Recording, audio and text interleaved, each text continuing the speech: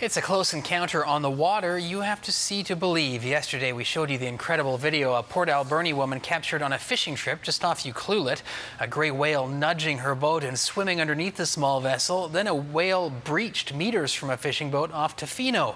Also caught on tape. What are the odds, right? Well, tonight experts say humans and whales are meeting more often than you might think. CTV's Louise Hartland explains. Joe, it's right in front of us. It started as a fishing trip. It's under us! It's under us! Oh my God! Oh my God! And transformed into a whale of a tale. A tale the Department of Fisheries and Oceans says is becoming an all too familiar tune. There's been a number of incidents regarding gray whales and interactions with boaters. Last week, Shirley Antonelli and her husband were just off the coast of Ucluelet when Shirley says the whale nearly flipped their 5-meter double eagle fishing vessel. Beside us, it went in front and then it flipped itself on its back and then came under us with its tail swinging under. I don't even think I had time to think. I didn't have time to be scared. Further north, this incredible video was taken by another fishing group. Jesus. Holy crap.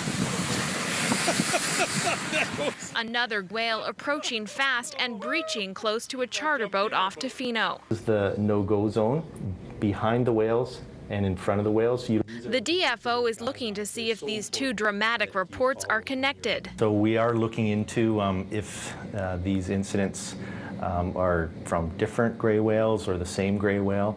But says these encounters are happening more and more. Now Barkley Sound, Ucluelet, Tofino, around that area there's a large number of gray whales and there's a large number of humpbacks in the area and there's a large number of boaters. So it's natural that if you're boating in that area, you have to be very aware of your surroundings. The DFO admits getting up close and personal with a mammoth whale can be a frightening experience, even for a veteran boater. Of course, turn off the engine immediately, let the whale pass, and then when it's safe to do so, to move away from that area and away from the whales to prevent disturbing them.